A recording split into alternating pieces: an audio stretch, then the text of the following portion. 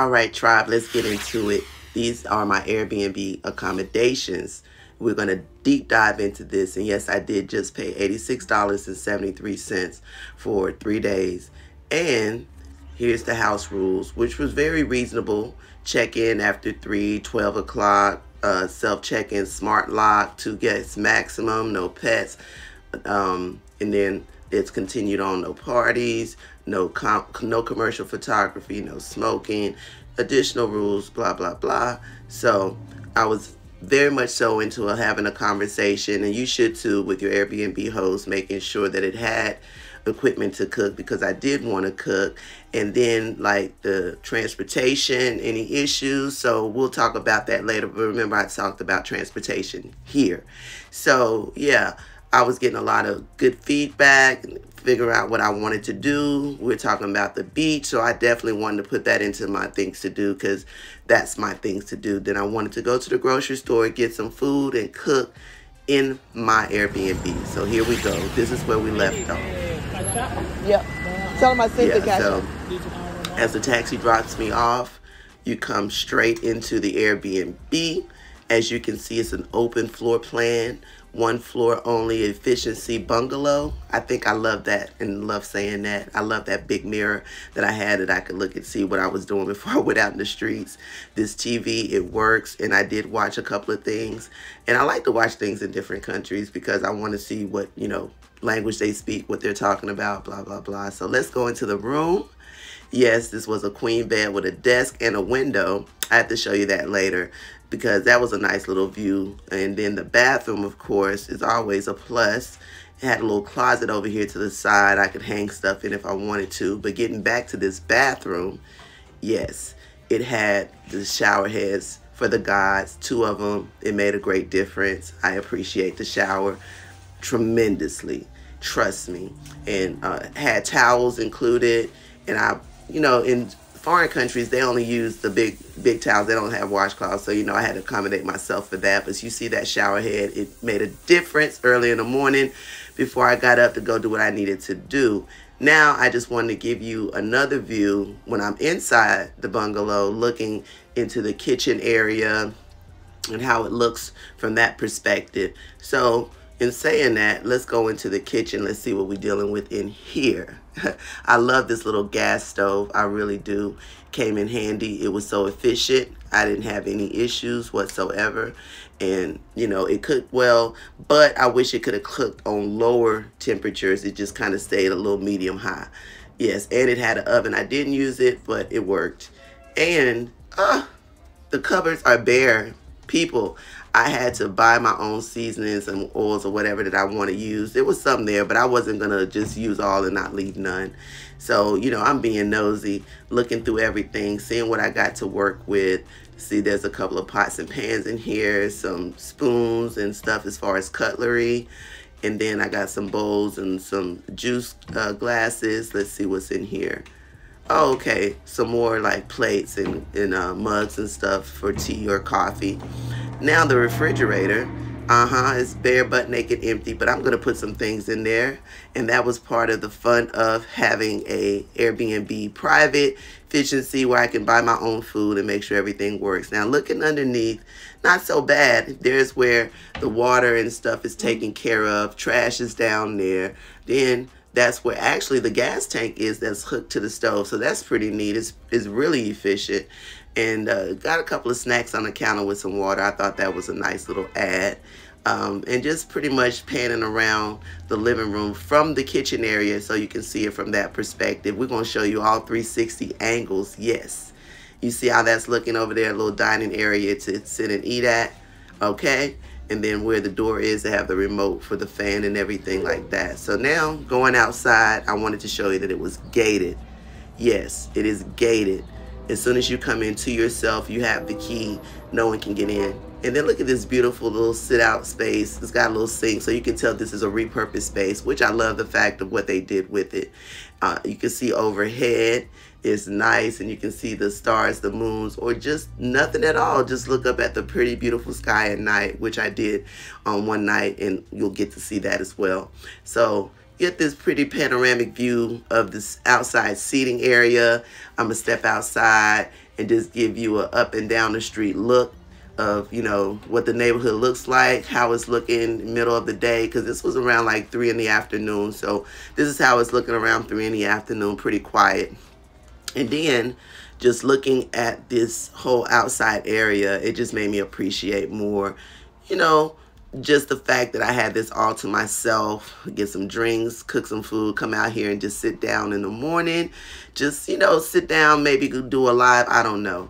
Now getting back into it, and let me tell you how I felt about this so far. Good morning from DR, the Dominican Republic of all places. Bet you never thought I'd come here, huh? But here I am, here. So there's so many good things about it, but the thing is, when I'm asking what to do or whatever, nobody's responding. So did you really come, or was you just saying you came? I don't know. But anywho, let's see. Let me give a play-by-play of what I've experienced thus far. So thus far, let's see the flight. Let's start with the flight and leaving Vegas. Again, I had to lay over in my own city, which was crazy, but there was something going on with the plane and they had to get that right. So once they got that right, then we was able to board. Once we boarded, and I had a window seat. Initially, I had a aisle seat, and I want to thank the guy who gave his seat up so that I could have a window seat to spread my leg, because as you know, I injured my knee, and it is painful, but I'm pushing through just fine. So then, let me center myself more. So then, let's see, we left Vegas, and then I landed in Orlando International Airport. We got in Orlando. I don't like the way this lighting is over my head. Maybe I'm gonna change positions right quick.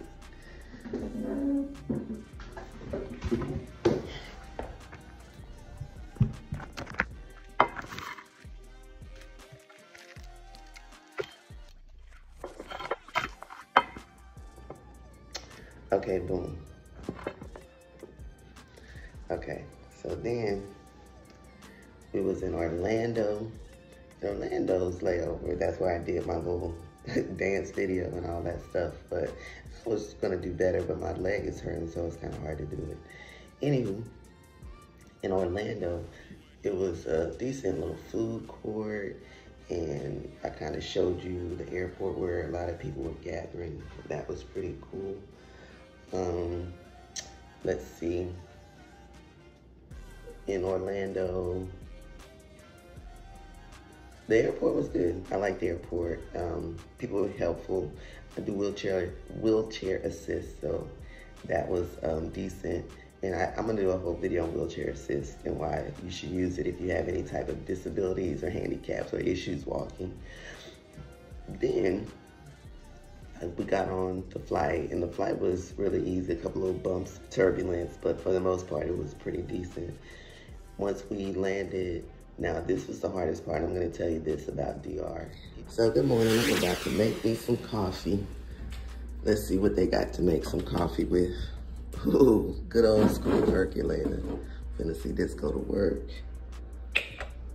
Put this down and get started.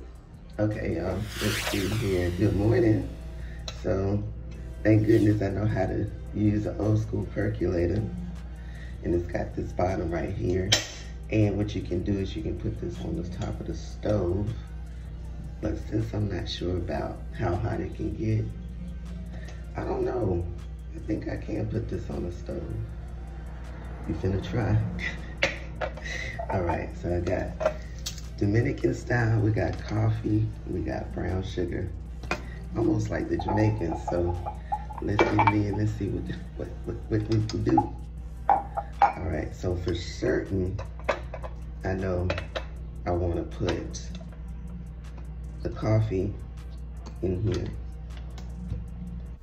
Come to find out, I didn't know how to use that percolator, but I learned, and I'm going to have a whole little how to use the percolator video attached to this. So just wait for it. It's coming.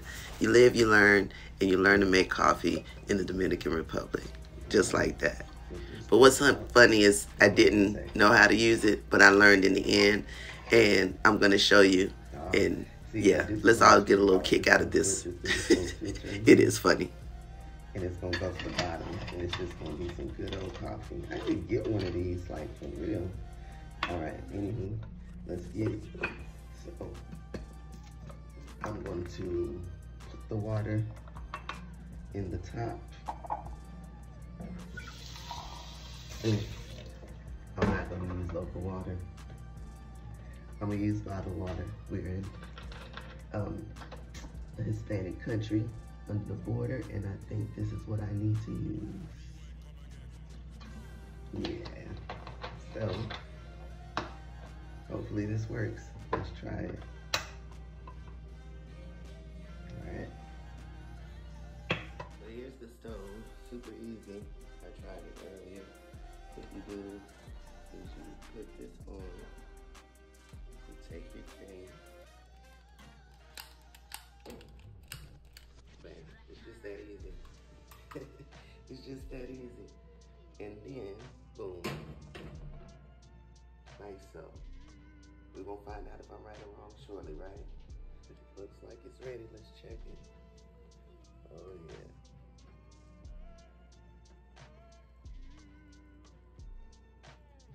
I won't sit it out now. Just sit it right here until I'm ready to pour it. Gotta clean that stove, baby.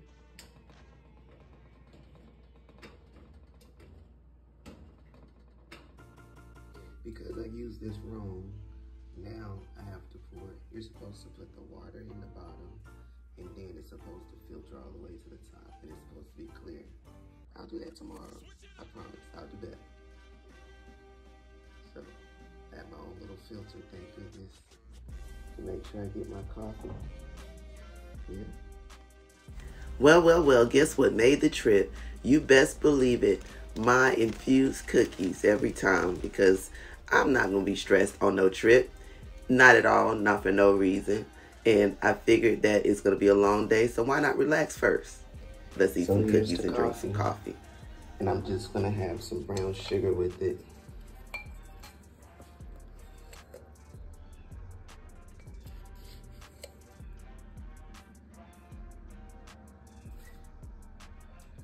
And one more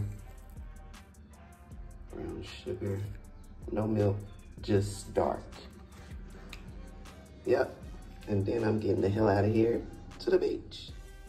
So now I'm about to eat my cookies, and I'm checking on the situation with the beach, getting ready, put my little beach outfit on. Yes, Miss Girl, Mr. Man, I am ready to go to the beach and just be a beach bum for the day. But here comes the issue.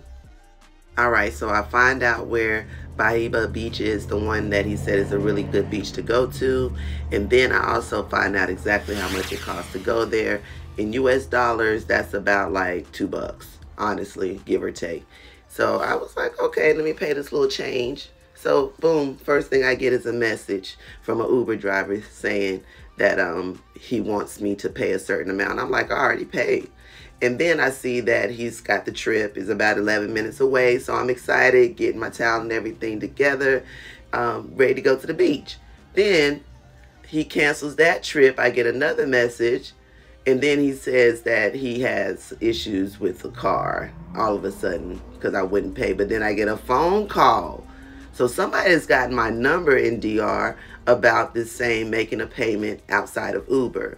All right. So I'm trying to clarify because I'm figuring that's what's going on, but I'm just not sure that's what's going on, and I'm pretty much spelling it out. So then this next person, because I let that other person go, and he still wants me to pay more after I've paid Uber. So then he cancels as well. And at this point, I'm starting to get the picture. If you're not paying more than Uber is charging after you pay Uber to any one of these drivers, they're not going to come and pick you up. They're going to have some people call you, just violate you on all levels. And Uber is aware of this. Don't get me wrong.